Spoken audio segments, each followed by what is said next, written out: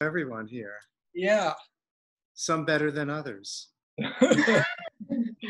Some are even coming from Paris, I see. Yeah.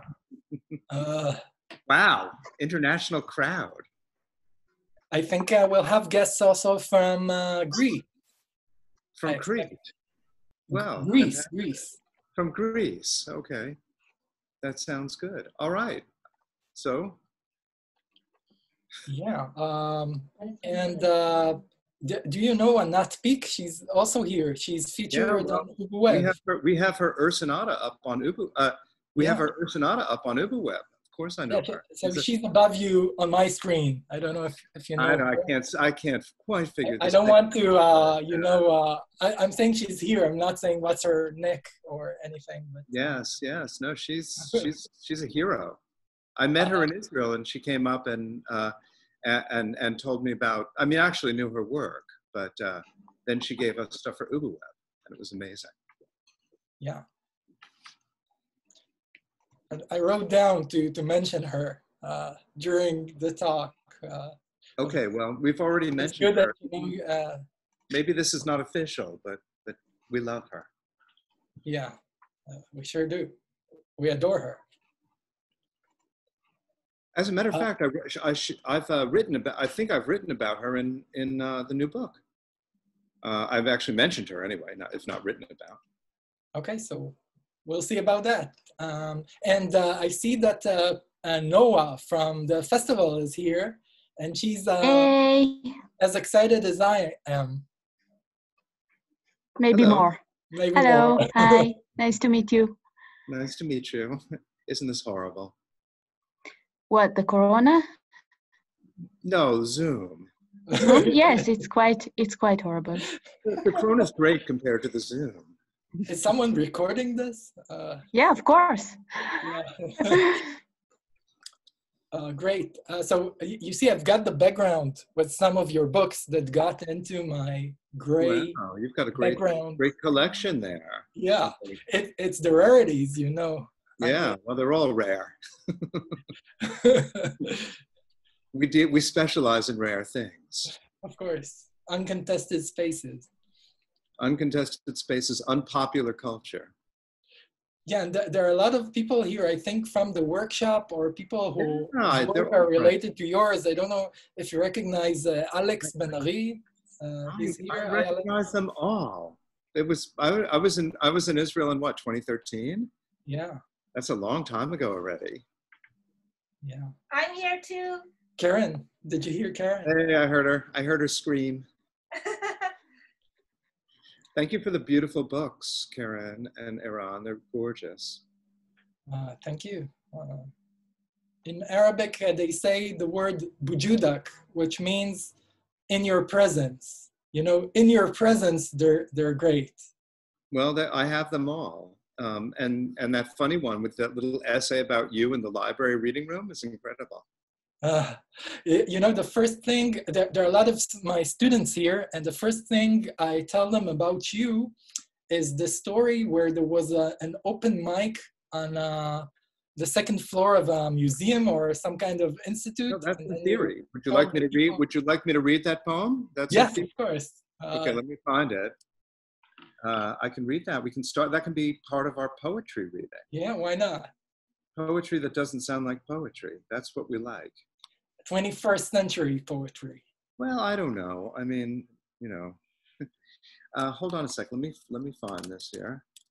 My mother is also here. I don't know. I don't know what to say about that. Okay. You can recognize her by the positioning of the camera. Okay. So yes. Okay. Do you want me to start with that reading? I don't know. There's like Noah is the boss here, so okay. Yes. So, Ron, I pulled that up, so we can do that one. Okay, so we'll start. I will say good evening. My name is Noah Shakarji. I'm the artistic director of the Poetry Place International Zoom Festival, along with Gilad Meiri is here. Gilad, say hello. Hello, hi. Oh, hi, Gilad. And I welcome you all. I'm honored and excited to welcome Kenneth, Goldsmith, and Eran Hadas. One of Kenneth's books, they just talked about it, is the book Theory. And on a personal note, a few years ago, I have it here, I wanted to buy the book, but the shipping to Israel was very, very expensive. So in my visit to New York, I had the book in my cousin's house. And when I went to pick it up, I found it torn. My cousin couldn't understand what was so important about this stack of paper that I had shipped to her instead of buying it at Office Depot. So this is my story with this book. I will say a few words about Eran, and then he will introduce Kenneth, as Eran is one of the leading poets in Israel. He published 8 poetry books, Algorithms and Robots, one of them under the name Lisette. He is a lecturer for algorithmic and uncreative poetry. And before we'll start, just some technical information. Your microphones will be muted during the conversation, but we will dedicate the last 10 minutes to your questions. You can also write us in the chat book during the conversation, and we will try to assist you the best we can. And now I give the stage to Eran and Kenneth, and I wish you all a pleasant evening. So thank you, Noah. Thank you, Poetry Place. I love Poetry Place. I've been teaching there since your inception, basically. And I would like to thank Noah and Gilad, Ayelet Shachar, especially Atara, and Aviv for making this happen and giving me the honor and the pleasure of hosting Kenneth Goldsmith. And now I have to read the paragraph about Kenneth, but you'll see that it's much more than that. Kenneth Goldsmith is an American poet and critic from New York City. His rich bibliography includes conceptual poetry books such as They, the American Trilogy, you can see in the background, Sport, Traffic, and Weather, and Capital. Some of his literary criticism titles are Uncreative Writing, Wasting Time on the Internet, and Theory. He's the founding editor of Ubu Web and is a senior editor of Penn Sound at the University of Pennsylvania, where he teaches. He was invited by the Obamas to the White House, where his reading became viral. He was also the first poet laureate at the Museum of Modern Art, MoMA, in New York City.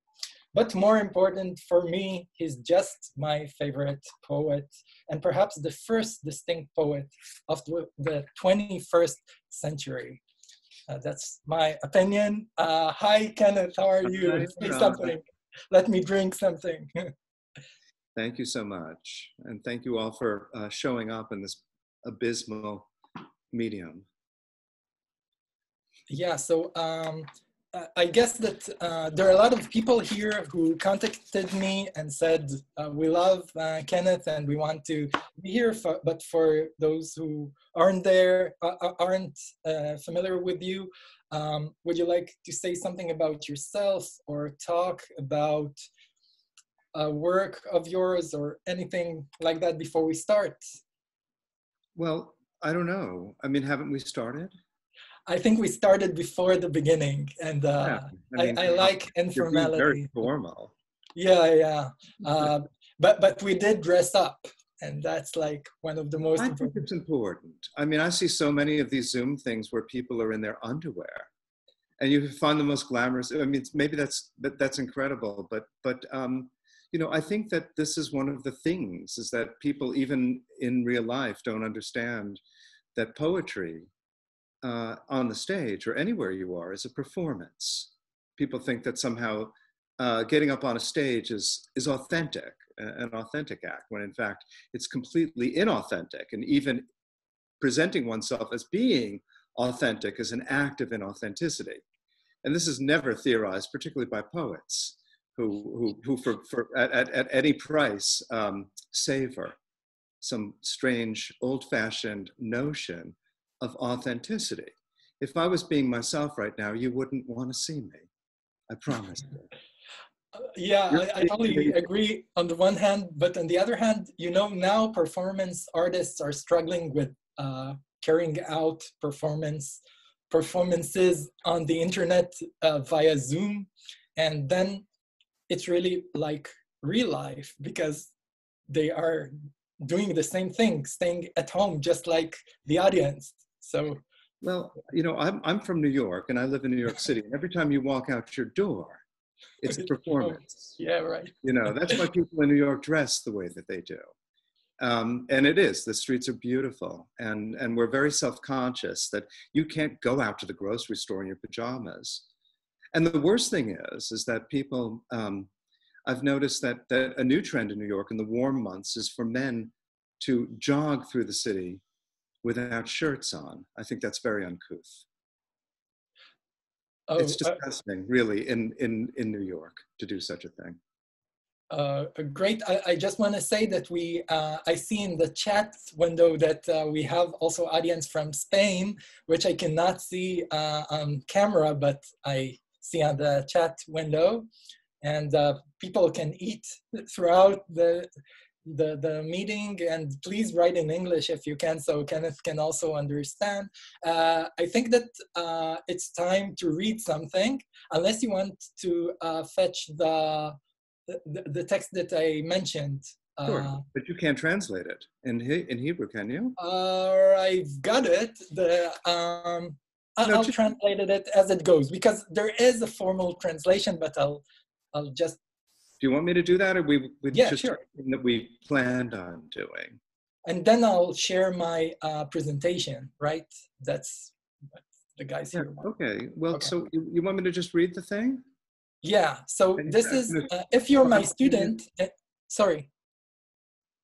You're not going to simultaneously translate it. No. I'll just say that if you're my student, that's like your first encounter with Kenneth Goldsmith. And it's like more of a story, so I don't know whether, we'll see about that. Okay, just go ahead. From theory. Yeah. At Tony Hauser's retrospective at the Williams College Museum of Art, upstairs, buried deep within the galleries, the artist had set up a microphone into which anybody could step up and speak. What they said would be broadcast into the entrance atrium of the museum. There were no restrictions on what you could say, only a small note reminding the speaker to be sensitive of others, and a gentle suggestion to refrain from swearing. When it was my turn, I said in my clearest and most radio-like voice, "May I have your attention? May I have your attention? The museum is now closing. Please make your way to the exit, and thank you for visiting."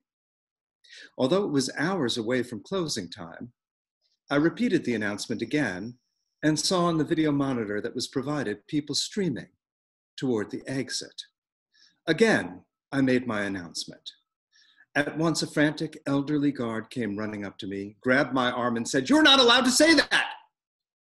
When I told him there was nothing prohibiting me from saying it, he again told me that I wasn't allowed. "Why?" I asked. "Because it's not true," he replied. "You must stop saying that now." Of course, I repeated my announcement once again. And this poor man was really struggling with what to do with me. He knew that while I wasn't breaking any real laws, by questioning the institution's authority, I was breaking an unwritten social contract. Okay, I found the translation. I'll just close the window. You have to say the voices like I did. Of course. So this is how it goes in Hebrew, and then there's the question, how does it feel to hear your text read in a different language, but later. בתערוכת רטרוספקטיבה שנערכה לצלם טוני האוזר, קרוב משפחה של צבי, במוזיאון האומנות של מכללת וויליאמס, בקומה העליונה, קבור עמוק בין הגלריות, הוצב מיקרופון שאליו יכול היה כל אחד לעלות ולדבר. המארגנים כתבו שכל מה שיאמר אל תוך המיקרופון יושמע בשידור חי בתוך חלל הכניסה של המוזיאון. לא הוטלו מגבלות ביחס למה מותר או אסור לומר, למעט הודעה קטנה שהזכירה לדוברים שעליהם להיות רגישים לאחרים, ובקשה מנומסת להימנע משימוש בקללות. כשהגיע תורי, אמרתי בקול הצלול ביותר והרדיופוני ביותר שהצלחתי לסגל לעצמי, קהל נכבד, אבקש את תשומת לבכם. קהל נכבד, אבקש את תשומת לבכם. המוזיאון נסגר עכשיו.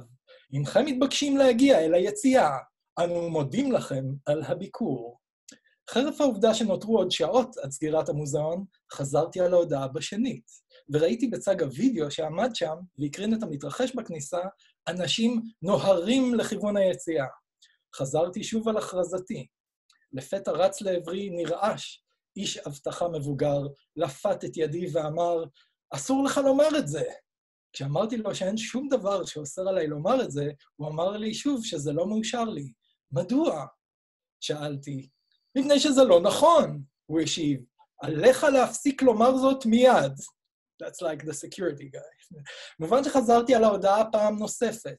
האיש המסכן הזה באמת התחבט עם עצמו מה לעשות איתי. הוא ידע שלא עברתי על שום חוק אמיתי, אך בכך שהטלתי ספק בסמכותו של המוסד, הפרתי חוזה חברתי בלתי כתוב. So I teach that as an example of hacking in literature. Eran, your Hebrew is so good. Yeah, I'm working on it, you know. Yeah, man, it's really coming along. Yeah, it's not so popular in the world, so someone has to do it, you know. Yeah, so people are asking. This was an improvisation. We didn't plan to read this, and it's kind of too long to show it on the screen. But the next parts are going to be on the screen. Do you want to kind of finish with the readings or go with the flow and read from the presentation? We can do a few more things from theory, and then that'll be the end of poetry reading, thank God. So Kenneth will be reading from theory, his book of, how do you call them? Segment. Well, they're like aphorisms, and you asked me what I thought about Rupi Kaur. Right. I don't know what you want to answer that. Because my students this year, are there any students from this year? I don't see them on the first screen. Yes, there are. Yeah. We had a really serious discussion about Rupi Kaur. I think she's terrific. I think she's terrific. She's an aphorist. And that means it's short and it's to the point and it actually means something. So I'm all for her. I think she's terrific. I totally agree, although we analyzed it thoroughly in class. But it's interesting, and I think we should mention that name. Okay, so so I'll try to share from my screen. It's going to work, right? Let's see. Do you see it? Yeah. Yeah, sure. Yes. Colorful. I guess this is, remember this 7 years ago? Yeah, with the hacking group. That was great. Yeah. Can you see the entire screen? I think you perhaps have to move the window of the participants to the side, but if you can see it, you can start reading. But maybe we don't need to read it. I mean, it's on the screen, everybody can read it. I mean, why do we need to read what's on the screen aloud? Isn't that redundant?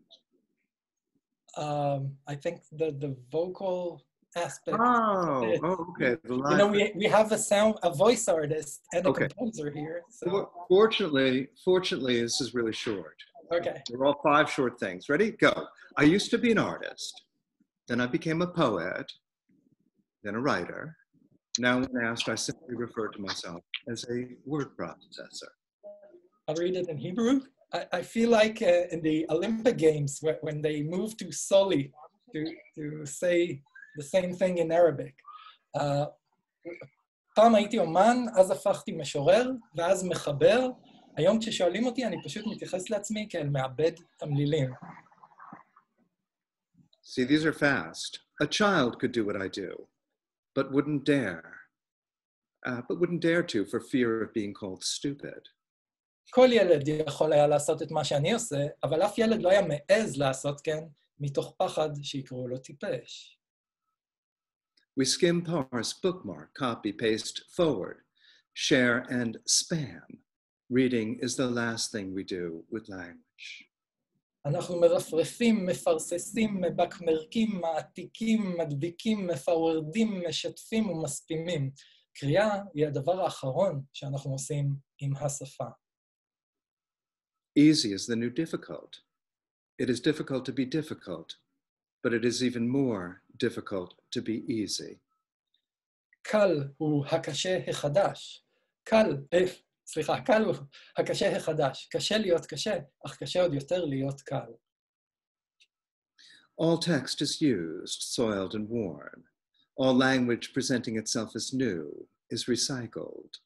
No word is virginal. No word is innocent. כל טקסט הוא משומש, מוכתם ובלוי. כל שפה שמציגה את עצמה כחדשה היא ממוחזרת. אף מילה אינה בתולית. אף מילה אינה חפה מפשע. That's the end of our poetry reading. That's the end of the reading, although Great. we can share videos. Don't you wish all poetry readings were that short? There's an old line that goes, what's the best line in any poetry reading? And the answer is, and my last poem will be. Yeah, you saved the best for last, first of all. But the thing is, people are paying for taxis. So you have to take into account the taxi to poem number ratio, I think.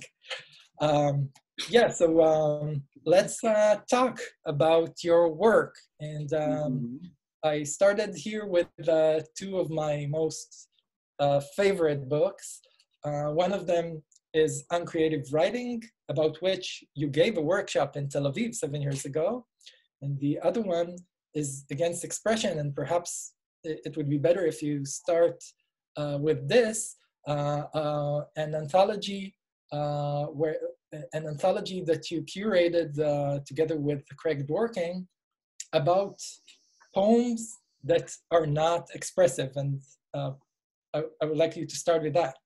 Well, I think we missed a lot. For example, we don't have your work in there. And I didn't know about your work in there. And one of the problems with curating a English language anthology is that you miss most of the work from the rest of the world, which is going on. And that was a huge blind spot. I have a great advantage writing in English. I figure I wouldn't have had the career that I have if I was writing, say, in Hebrew.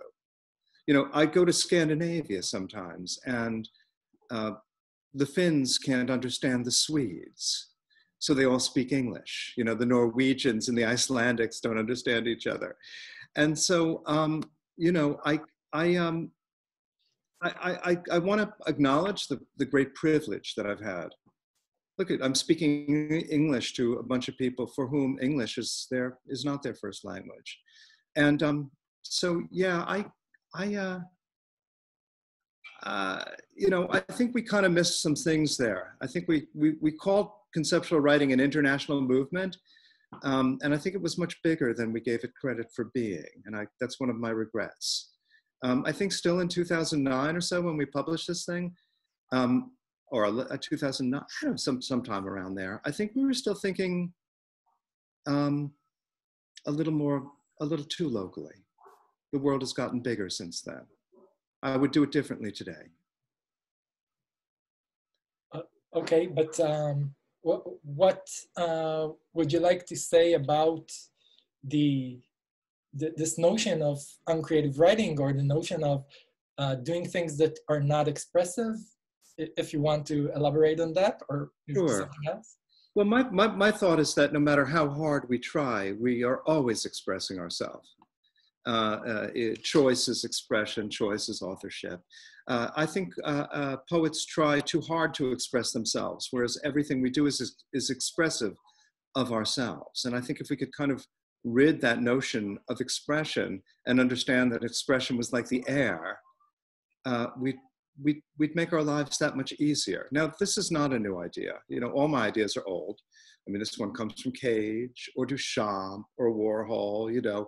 I mean, all I did, you know, in writing was take tired old art moves and bring them into poetry. Many people found that quite controversial.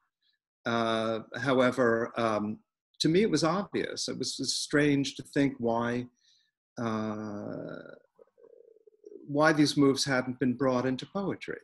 I remember one time I was in Florence, And I was with a very dear friend of mine who was a conceptual poet in Florence. And I walked into this bookshop and I found these beautiful boxes of futuristi manifesti, right? These perfect reprints of futurist manifestos. And there were boxes full. They were absolutely my favorite thing that I own. And I remember showing them with great excitement to my poet friend who said, "What is futurism?" I said, "Well, it was founded by F.T. Marinetti." Who's Marinetti? Okay, so in other words, I thought, aha, if you can take all of these tired tropes of art from the 20th century and move them to the page, you might actually have some kind of new way of writing. And that coincided with the rise of the computer networks. And so it all kind of came together in a weird way, like modernism began to make sense in the digital age in ways that it hadn't before. It was tired before the internet. The internet made modernism new again. I totally agree with what you said. You said that it was obvious to you that this is going to happen. The way I feel about it is that it's very intuitive. It's not something that you have to explain. It is just happening as you experience it. And I would like to ask you what's your take on that fact in the backdrop of the internet. What in the internet has caused us to feel this way? Well, there's a very simple thing about the internet that most people use all the time but don't recognize its power, and it's called copy and paste. And, you know, I remember it was 1993, and I was sitting at my kitchen table in Soho, and I had a little early little laptop computer. And I was on a web browser called Lynx, L-Y-N-X, which was a Unix browser. It was all text-based. And at the time, I was writing number 111, my big early book. And I was collecting language that ended in certain sounds. So, you know, for about 3 years, I just went around collecting sounds that ended in such and such a letter. And oh, there it is. Yeah. Yeah. Let me ask you something. How come we have this strange screen of my books up, but we don't have our faces on? Can we go back to faces? Stop the share. Yeah. I think the books are, I'm much more interesting to look at than my books. Though you can want to see my books, they're right behind me. Look, there's all the books you want in the world. See the Rem Koolhaas books? One thing I love looking at when people are doing these Zoom things is to see what books they have on their shelves. So now you can see what I have on my shelf. There's Ezra Pound back there. You see him right above my thumb. The big Humphrey Carpenter's biography of Ezra Pound, a serious character, and then moving up are those marvelous Rem Koolhaas books. And this is right behind me. The hosts. Right behind me is Proust. Do you see where my thumb is? There's 2 volumes of Proust. Can anyone of the hosts spotlight Kenneth's screen so we can see the books behind him? Yeah. Oh. Okay. Or it's not exactly working like that. Okay. Yeah. Oh, great. Now we can see them. Okay. There's the marvelous cool, you know, Project for the City book. See where my finger is? There's the Pound biography next to Byrne Porter. There's a lot of Byrne Porter. This one here, that is a beautiful book. I'm gonna show you this one.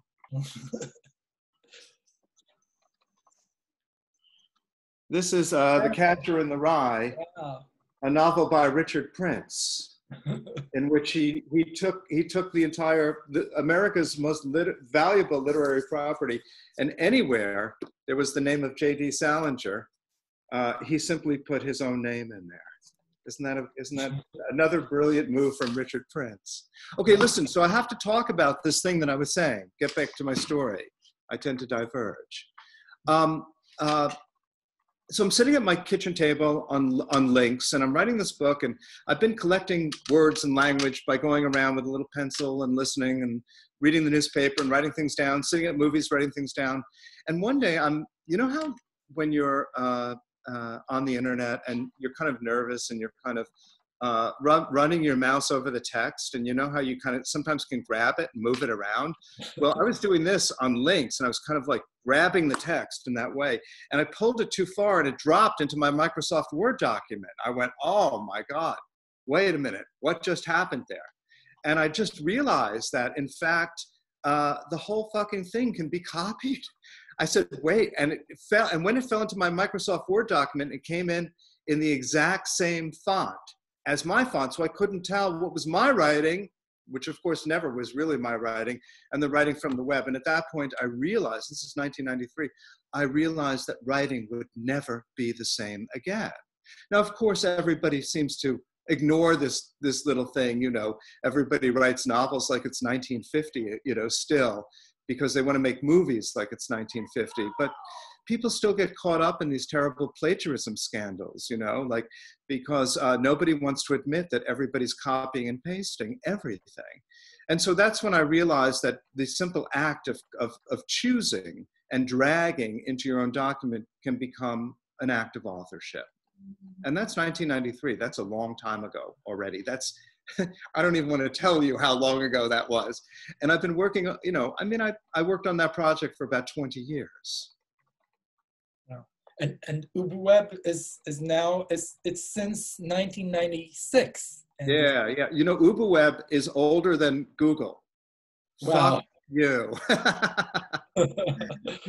Yeah, and I would like, there are many questions that popped out as you went. The first of which, and I know, two quick questions.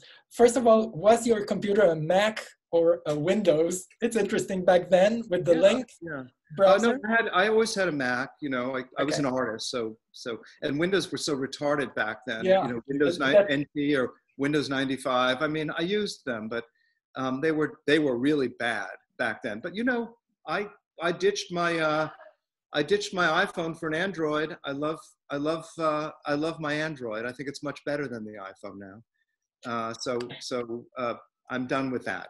I'm done with the iPhone. I love the Android. Okay, great. I love the Android as well. Just some comments here because it's crazy. Someone said that he wrote The Catcher in the Rye in high school, but it's not the same author. And someone asked me whether I'm a relative of Israel's weather guy, Donny Roop. No. Why is that? And a lot of people are talking about wishing to see, rather than your books, your clothing department, your apparel. Well, we'll do another version of that. This was supposed to be about poetry. I'll tell you one thing. My friend makes these ties. These are old rep ties. If you can see really closely, it says 1960 on it. And this is a Princeton tie. And my friend takes them and he cuts them up and resews them. You see this whole like lich? Amazing. And he thought he could get very rich doing these ties, going to thrift shops and getting very bad old ties and making beautiful ties out of them. And he wanted to charge $400 for them and sell them at Barney's. But of course, nobody's going to pay $400 for a tie. So he stopped making them and he gave all of the old ones to me. So I've got the most beautiful ties in the world. I really want to ask you about your new book, your upcoming book. But before okay. I just want another question referring to that, because your book is also referring to that in its title, but we'll get back to that, to fashion. But we're almost done here. We've only got a half hour left. So yeah, but it's interesting, you know. It's an interesting conversation. I don't know whether people understand what we're talking about, but I don't know. Okay, let's focus. We only have a half hour. Let's go. So let's see if I can share my screen. And not this again. I want to discuss this suit. Okay. And it was done by the president, Taylor, right? The guy who made suits for Barack Obama.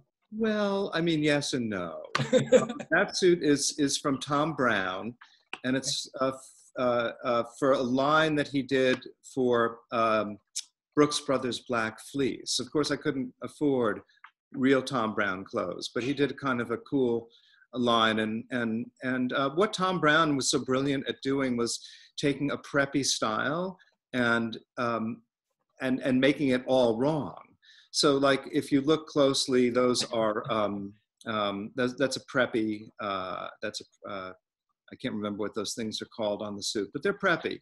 And the idea was that Obama, being the perfect prep, would recognize the preppiness of the clothes and say, but there's something wrong about this, which he absolutely did. And I wore 2 suits to the White House by Tom Brown. And he said to me, when I wore the suit, he looked at me and he said, I would love to wear a suit like that, but my handlers wouldn't let me. And to which I said to him, I said, with all due respect, Mr. President, there's some ways in which being a poet is preferable to being the president of the United States. He was a nice guy. He was lovely. We really miss him. You said another thing about him coming to the room and saying, behave yourselves. Oh yeah, just you know, it was really weird. Just as about the poetry reading was supposed to start at the White House. All the poets and the musicians, they had rappers, you know, that was a really great group of people. We're all sitting in the green room, and through which Obama had to pass before he went out on the stage. And all of a sudden, you know, the event's about to start, and the voice of God goes, ladies and gentlemen, the President of the United States. And he passes through the room and he looks at us with a big smile. He says, you guys behave yourself. And everybody's waiting for the president to go out. And then he comes back in and he says, you're artists, don't behave yourself. And then he went out. So, I mean, this guy was, you know, this guy was wonderful. You know, the current shithead in the office has not even had any artist except for Kanye West, I think, and maybe a country singer. So there's no arts anymore in America. Yeah. On that note, let's move to your Eran? upcoming book. Eran, yeah. Okay, you're not showing the video. Okay. I'm not showing the video. I'll show the video, yeah. Yeah, but I just want to go the video. glance through. Precious time. We don't want to waste it. Yeah. I'm just glancing through your photos from your residency at the MoMA as the first poet laureate. The first and only. There was never another one. Yeah, so far. And you write... No, never. True. Although Frank O'Hara was a poet working there, making phone calls to sell tickets, right? Or something like that. It was a horrible experience being the poet laureate of MoMA. They couldn't give a fuck about poetry. And they were so upset. I was brought in by education, and the education department of any museum are considered to be the gym teachers of the art world. Do you know what I mean by that? Do you understand that? Does that translate into Israel? It's totally translatable, although I think you mention it in your new book as you have this, the beginning of the book starts with something called the back door, right? So yeah, well, MoMA, you know, MoMA, it was weird. I was brought in by the education department, and they kind of gave me an all-access pass, like I could do anything I wanted, like night at the museum shit. And I thought the most radical thing would be to bring poetry into the galleries, because if you wanted to, if any of you wanted to go to MoMA and stand in front of a Baccioni painting or something and declaim a futurist poem, you would be escorted out of the gallery. So I thought, well, let's bring the voice and let's bring literature into the gallery where it has been prohibited. So we did that every single week. And I know Karen was there making beautiful drawings almost every week of it. I enriched it, but not during my tenure. Not a single member of the curatorial staff came. The only people that showed up were the guards, and the guards were the heart and soul of that institution. They were the most wonderful people. They were the people that knew everything. They knew more about the art than anybody. There was a big, I don't know, it's a big corporation. It's a horrible place, MoMA. And I have to say, they did the rehanging recently, and they made it more expansive, and it is very good, and it's much more inclusive, and it still feels like MoMA. I think they did a great job, but it's a nice place to visit. I wouldn't want to work there again. Okay, great. Most people who are joining us are interested in Ubu Web. And the good news is that there's a new book that you wrote, which is basically about Ubu Web. And it's titled Duchamp or Duchamp, depends on where you come from, is my lawyer. What is it in Israel? How do they say it in Israel? Duchamp, like Duchamp? Duchamp from Greece, the Serb guy. Lovely. Duchamp. Right.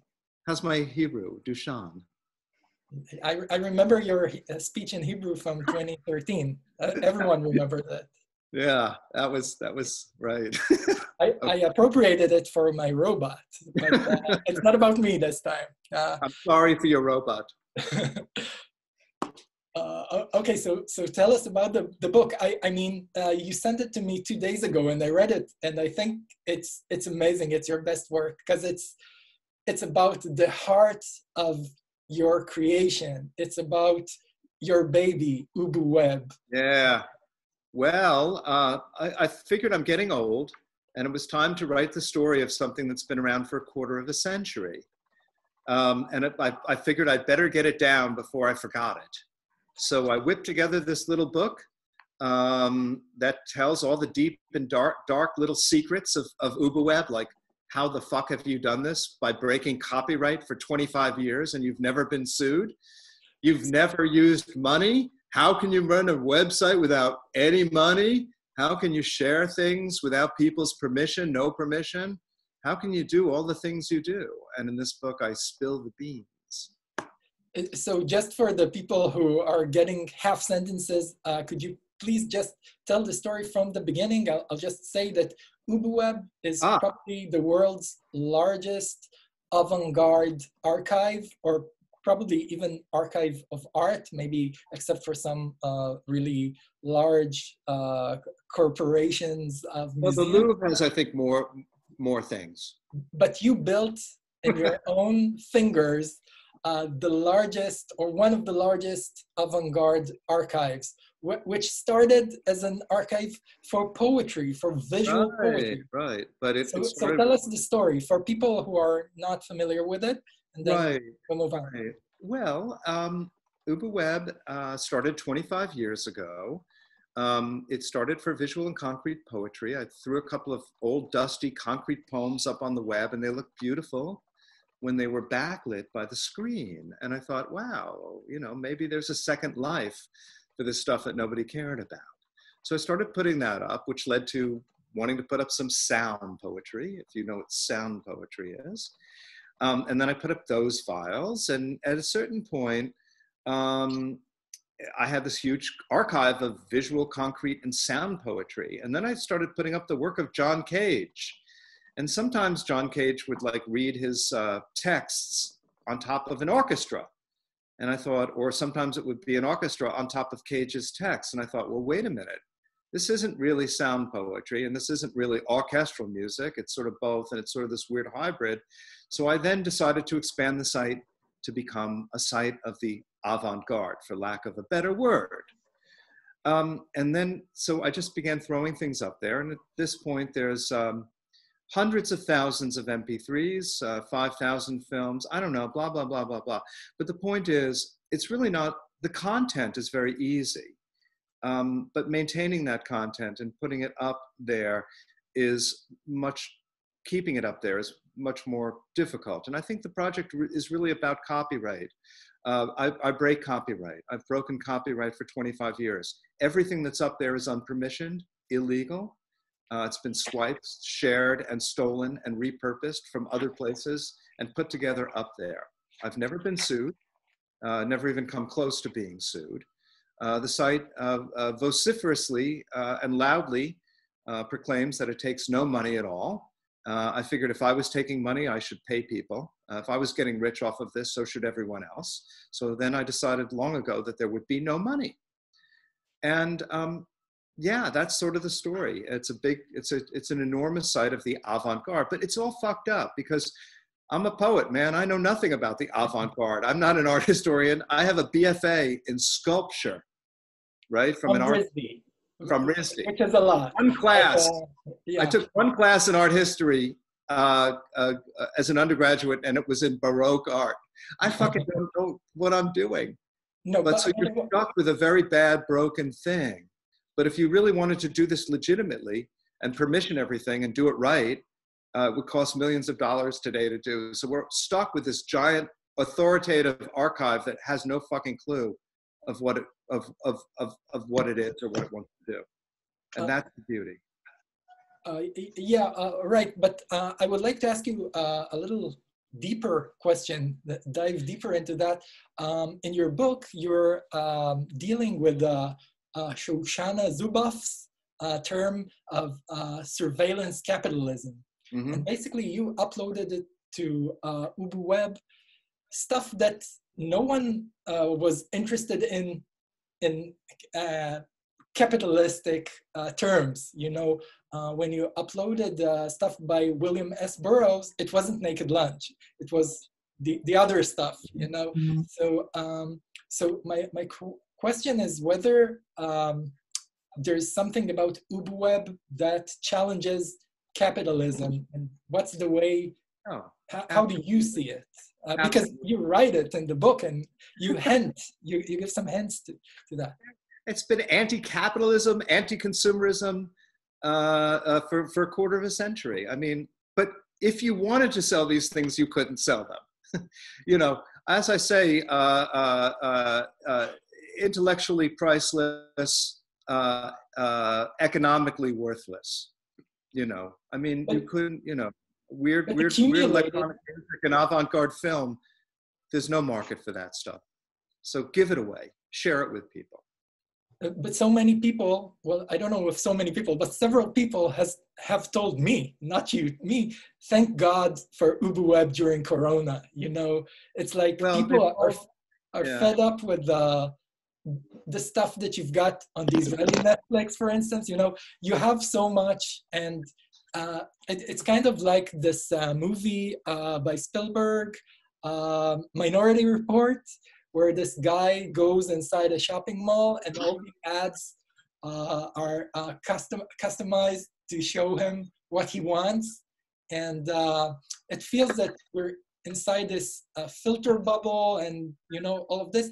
And UbuWeb gives you something else. And I think that you wrote something about it in the book, that people are cursing computer algorithms for building the same taste for everyone, you know, the same preferences or recommendations, but algorithms can also be built in order to give you something else, to be alternative. And why not go with this flow? Well, I think it's funny because once coronavirus came, there suddenly were 1 million articles just rediscovering this thing called UbuWeb. You know, of course they forgot about it for 25 years. They didn't give a fuck about it when you could, you know, go to bookstores and movie theaters and things like that. You know, it's always just, the avant-garde is something you can't make people like. You have to have a need in your life for it. Something has to have gone very wrong with the way things are in order for you to be attracted to the avant-garde. And so when you find a need, I feel like I'm religious. I'm saying something religious here, but when you find a need, you will come to that and you will drink from that well, and it'll soothe your soul. And that's why, you know, I do believe in art or avant-garde as being a sort of religion, because it can provide the things, that capitalism, that consumerism, that fashion. You know, I play with fashion, but quite frankly, it's just, you know, these are, you know, what's behind me there. I mean, those are the things that really matter. And it's always there, but it's only going to be a few of us that need that. Something really wrong has had to happen in your life in order for you to be interested in this stuff. Most people say, what the fuck is that? That's useless. And it's its uselessness that it's beauty. I think it was Auden that said, you know, poetry makes nothing happen. And I think that's such a beautiful statement. I think it's a complicated statement. I think poetry's beauty is that it does make nothing happen. Capitalism makes everything happen. It insists. Poetry, by making nothing happen, jams the systems, jams the cogs of capitalism. And therefore, when you try to harness poetry to make something happen, you actually betray poetry. Poetry's beauty is its stasis. Its stasis is its resistance. It's non-commodifiable. You can't do anything with poetry. It's valueless, and that's its value. And in a hyper-capitalist society, that's the most valuable thing that we can do. To me, that's resistance. So the festival asks, on that note, whether you think that poetry books should be free. All my books have been free. I mean, I let the publisher have about a year with them, and they never make any money anyway. And then I release them on file sharing, and they're read. Everything's read. They're not read. Otherwise, yeah. I mean, listen, I give small press poetry publishers, man, their hearts are in the right place. Give them a little while with the book, see what they can do with it. But quite frankly, after a certain number of months, even, there's no sales, and that's that. And now you have to give the work away. But so let's talk about Monoscope and the shadow libraries. Shadow libraries. So, love happens. We form communities around the world, not based on capital, like selling books. I mean, they should be free, but we meet the way we met in Israel. We share community of love, and that's what UberWeb is. It's a worldwide community of people like ourselves who are drawn together by a certain need, not by transactionalism or economy, but by passion, alienation, and love. Last time we physically met was when we were hosted by our mutual friend, amazing artist, Ilan Manoach, who is not Israeli at all, despite the name. It was during the Shadow Libraries Symposium. Would you like to elaborate on what a shadow library is and what was in the symposium? Just briefly, and then we have to conclude. Did we want to take questions or something? Sure. I can do this quickly, but I talk a lot about this in the book. UberWeb is a shadow library. Shadow libraries are libraries that develop in the shadow of real libraries. The problem with real libraries is they're defunded. Often you don't have access to them. Say your real library when you're a university student, as long as you have a valid ID, you can use things in that library. The minute you are out of school, you're shit out of luck for a library. The libraries in New York are shelled. So a number of people around the world have created shadow libraries in the shadow that offer free intellectual and cultural artifacts to people that need them. And these are there's many, many, Library Genesis, ARG, Monoscope, UberWeb. I mean, these are all our friends. And it's a circle of shadow libraries. So it's social and it's political. Yeah, your books are mostly available on Monoscope, right? Or sure, they're available. I mean, and I give them to Dushan to put there. For fuck's sake, yes. Poetry books should be free. There's no economy around poetry. Why?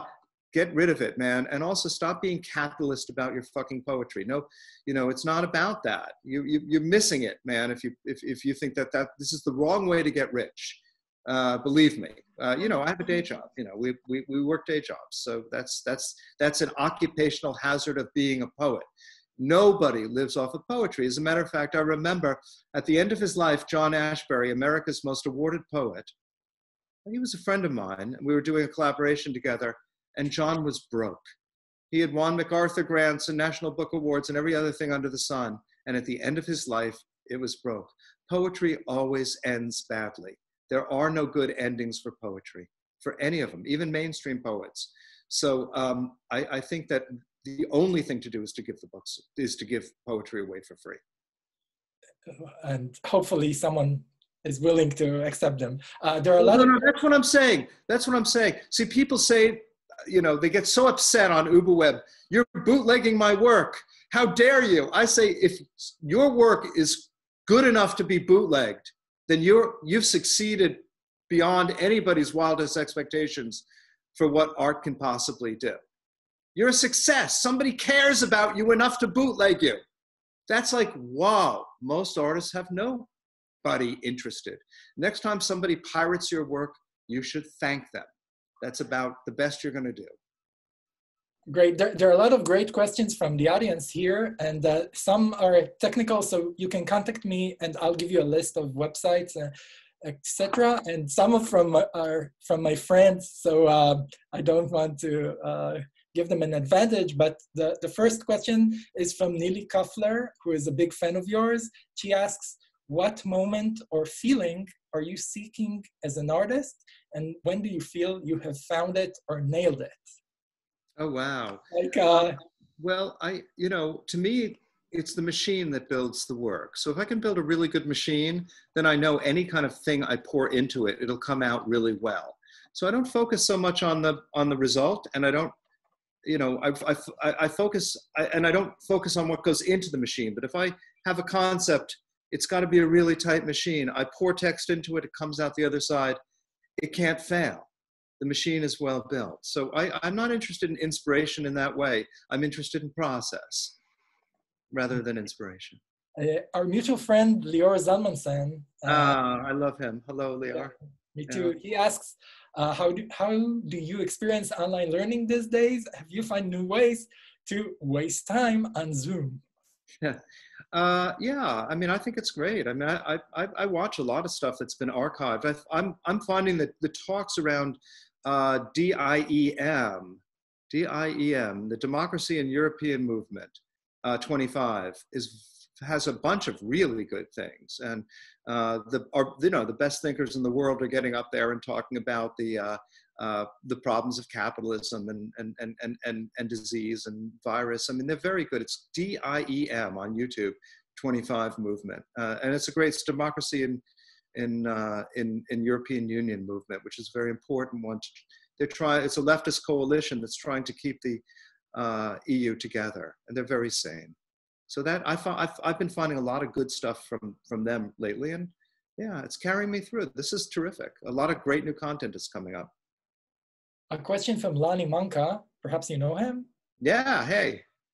So he asks whether you can speak about Warhol's a novel and Anton's talk poems. Which do you like more, and what do you think about the relationship between them and your own work? That's a great. Well, those are great books. Speech. William Carlos Williams talked about the poetry in average speech of Polish mothers, as he said, is really the best poetry in the world. And O'Hara, I do this and then I do that in plain English. But what happens is Anton and Warhol up that ante by making real speech poetry.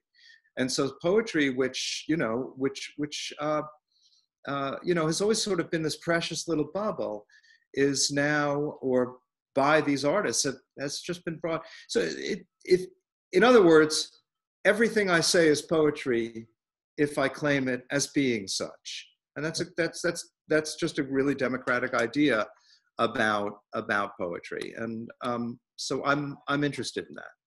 If I may add to that, Anton's talk poems work really well, like as the ideal input for machine learning algorithms, which is interesting. The thing I love about Anton is that he made them better. Because if you listen to David's raw talks, they're really brilliant, but they're not that good. He went back in and he tinkered with them, and and I think that's cool, because if you accept what the machine gives you, you're going to get a lot of garbage. The signal to noise ratio is wrong, and I think this is a problem that a lot of poets working with machine language accept what the machine gives them and walk away from it. I think you got to kind of get in there and monkey around, make it a little better, but don't tell anyone you're doing it. They go, wow, that's a great machine you built. I like cheating. I'm interested in cheating. I totally agree. I'm a cheater. Someone, Nicked.Cra, asks whether you see yourself as Joyce, nice hat, probably because of the UbuWeb site, and in which ways do you see similarities? Well, we both are connected to Trieste. I just recently bought a house right by Trieste, so I joined the great group of many artists who have spent time in that marvelous Central European city. I don't know, Finnegan's Wake is the best book ever written. There's been no book. That and the Arcades Project are the two best books, from the 20th century. And if I can write something, that kind of, they're hugely inspirational, man. Those guys are marvelous, so. Joyce. No, when I was teaching at Princeton back in maybe 2009 or 2010, Joyce was not on the syllabus anywhere in the English department. He didn't exist. He's really out of fashion. I think it's great to go, you have to pay attention to things that nobody else is paying attention to, and then you can be cool. Oh, I think that he should be in fashion all the time. Right. Our 10 friends feel the same way, but okay. Maybe you know Ravid Ravner. She's an amazing woman, the most amazing woman. Yes, I do. And she asks about the concept of avant-garde and modernist notion, meaning turning your back on past works. And so, how can you reconcile this avant-garde and supporting plagiarism as a paradigm for art? Well, I don't know. I mean, He's your lawyer, I guess. Yeah, I don't know. I mean, like exactly.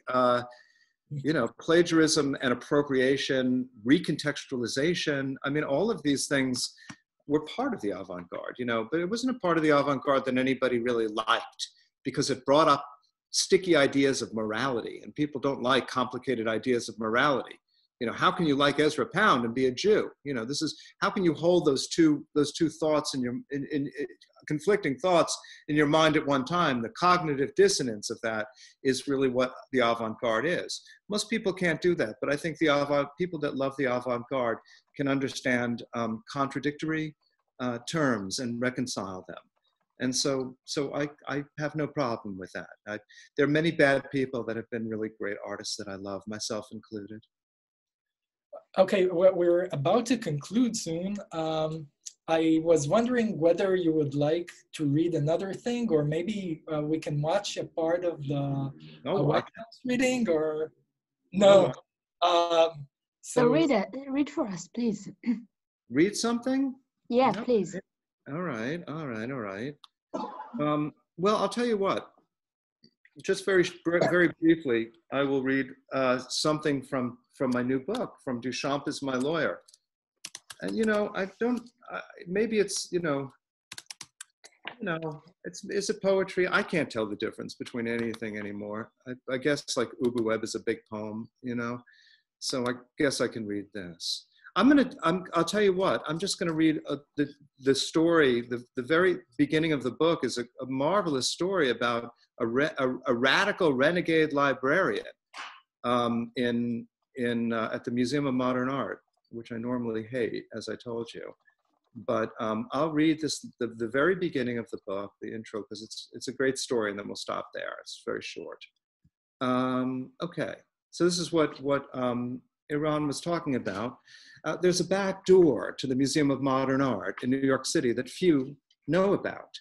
Invisible to the bustling crowds at the main entrance on 53rd Street, it's desolate except for the occasional noisy school group or quiet academic researcher entering and exiting. There's no admission fees or snaking queues, and only a lonely intern that sits at a desk. And if you sign in and take the elevator to the top floor, you'll find the MoMA library. And it was there in the late 1970s that a librarian named Clive Philippot created a policy unlike any other in the history of the museum. Okay, this is really interesting, this guy. Without asking permission, he decreed that anybody could mail anything to the MoMA library and it would be accepted and become part of the official collection. There was no limit to what could be sent, nor were there any specifications made to size, medium, or provenance. No judgments were made about quality either. The artist could be world famous or completely unknown. It made no difference. And once something was sent, no questions were ever asked. Whatever was received was accepted. And now this is an amazing thing. Philippot estimates that between 1977 and 1994, he got anywhere from 100,000 to 200,000 artists into the MoMA collection this way. Bob Dylan once said, I had gotten in the door when no one was looking. I was in there now, and there was nothing anybody could ever do about it again. And similarly, Philippot's gesture was so under the radar that the front door, the museum administration and curatorial wing, paid no attention to it. And once they did, it was too late. Nobody was going to return all those crates and boxes that had piled up over the years, never mind removing hundreds of thousands of artists from the database. And while some of the artifacts from that acquisition collection are quite valuable and on display in the galleries, most of them languish in MoMA's remote storage facility out in Queens, stacked up in the boxes that they were originally sent in. And they're still all part of the MoMA collection. Come on, isn't that fucking great? Isn't that inspirational? Fucking got 200,000 artists, 150,000 artists in that way. And the great thing is that every one of those artists can tell their mother, every poet that sends something in, that poet can say to their mother, I'm in the collection of the Museum of Modern Art. And your mother goes, ah, you're a success. You know, so, you know, I mean, it's just such a, it's all we need. We need so little, but it's so beautiful and it's so democratic and it's so open and it's so radical and it's so subversive. If those guys tried to get in the front door, they would have been repelled by the guards. Say, get the fuck out of here. Okay, so that's it. It's all about the back door. Thank God for the back door. Thank God for Ubu Webb. Thank God for Kenneth Goldsmith. Okay, guys. Thank you. Thank you so much. This was fun. I love all you. I hope to see you in Israel sometime. It's been many years since I've been there, but I don't think anybody's going anywhere for the time. Enjoy. Bye. Stay safe. Bye. Thank you.